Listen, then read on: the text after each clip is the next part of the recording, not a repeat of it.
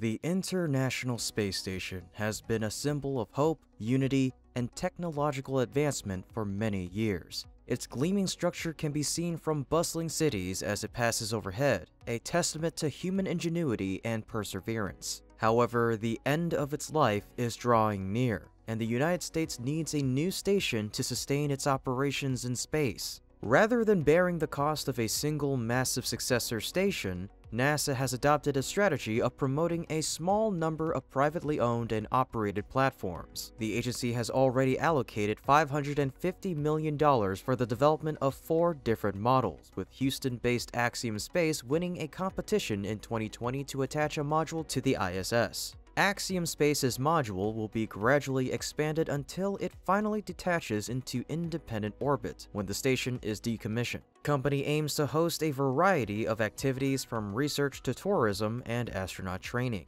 In recent months, Axiom Space has taken a significant step toward making this vision a reality.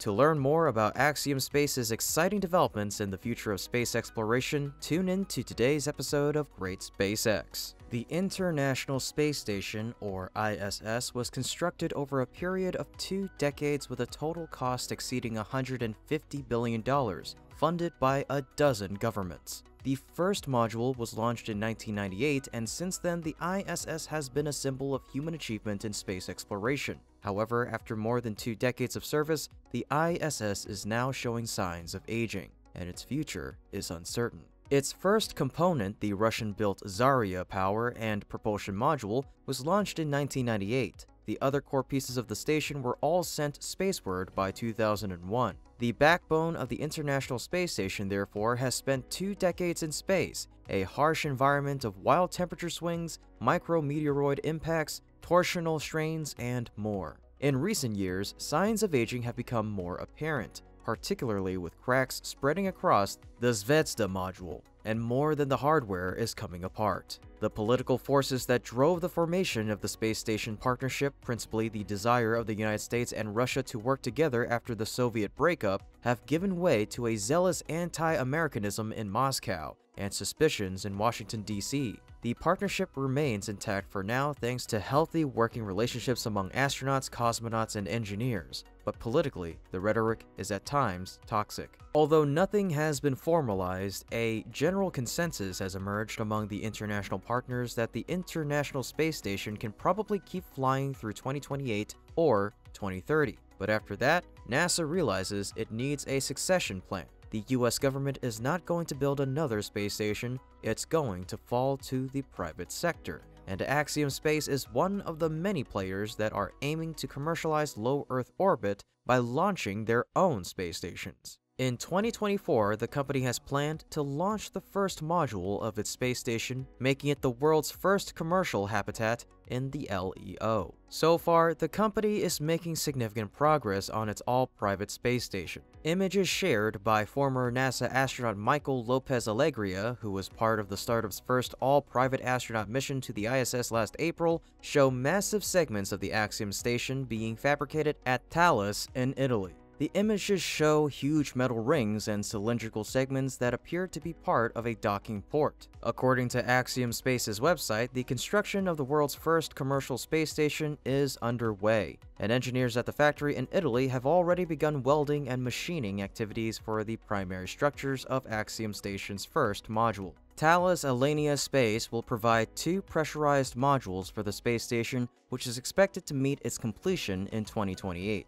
According to Axiom Space, the first pieces of fabricated flight hardware are beginning to come together, and the assembled module will be shipped to Houston in early 2023. Following the shipment, the final assembly and integration process will start for a late 2024 launch. Around July of 2021, the project was undergoing a detailed design phase. At the time, the 4 radial bulkheads for the first module had been recently developed in Thales Alenia Space facilities in Turin. These bulkheads provide the structure to which radial common berth mechanisms, or CBMs, and hatches will attach. Together, the 4 bulkheads with their accompanying hardware form a cylindrical section, providing 4 ports for other station elements, including docking adapters. The cylindrical protrusions seen on the bottom half of the bulkhead will serve as a connecting unit, allowing power, data, and fluids to pass from one element to another. including Axiom modules and the ISS. When looking at other commercial space stations in the works, such as Orbital Reef,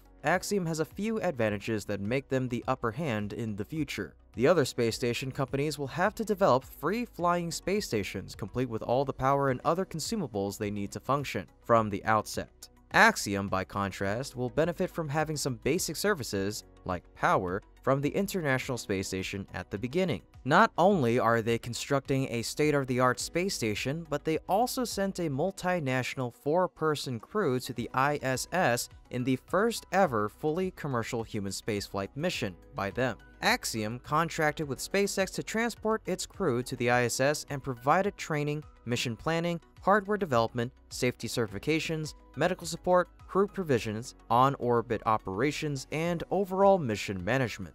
In the crew's 17-day stay, which got extended from a planned 10 days because of storms at the splashdown site, members conducted more than 25 scientific experiments and technology demos. A second Axiom crew is scheduled for liftoff this spring, and future spaceflights will include crew from countries including Italy, Turkey, and Saudi Arabia, which have contracted with the company to help jumpstart their manned space programs. These flights are an opportunity for us to work together with NASA, so that when our modules show up and we're housing larger numbers of crew, we know who does what and how to keep everybody safe, says Mike Suffredini, president and CEO of Axiom Space. A 30-year NASA veteran, he served as ISS program manager from 2005 to 2015. At Axiom, he's pairing his experience with an ambitious vision for how the company's eventual station could impact the space economy. In the space business, there's a big focus on the transportation, the rockets, Suffredini says. But if you think about the railroads that were built across the US, they were built to serve a destination.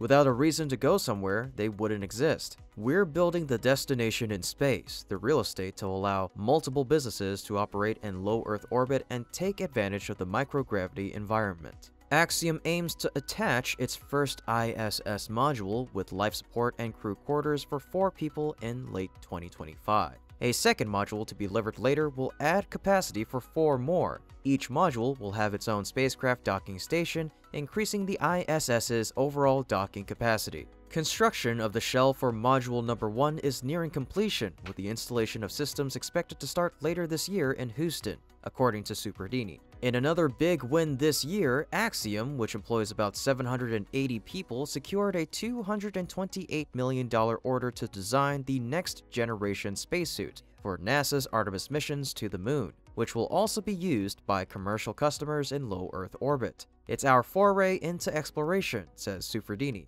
but it's also a great transition between NASA and our future space station. We'll have a suit we both understand. We can share airlocks, the whole bit. The goal is a seamless transition when the ISS retires, and by the second half of the century, Suffredini envisions a big city in low Earth orbit where we can support all of our customers and they bring their families, he says. It's all about pioneering and settling and making sure the species has another place to go if it needs to. That's all the information we have for you today. If you appreciate the work my team and I are doing, you can become a patron through our Patreon link in the description below. Otherwise, as always, this is Kevin from Great SpaceX, and we'll see you next time.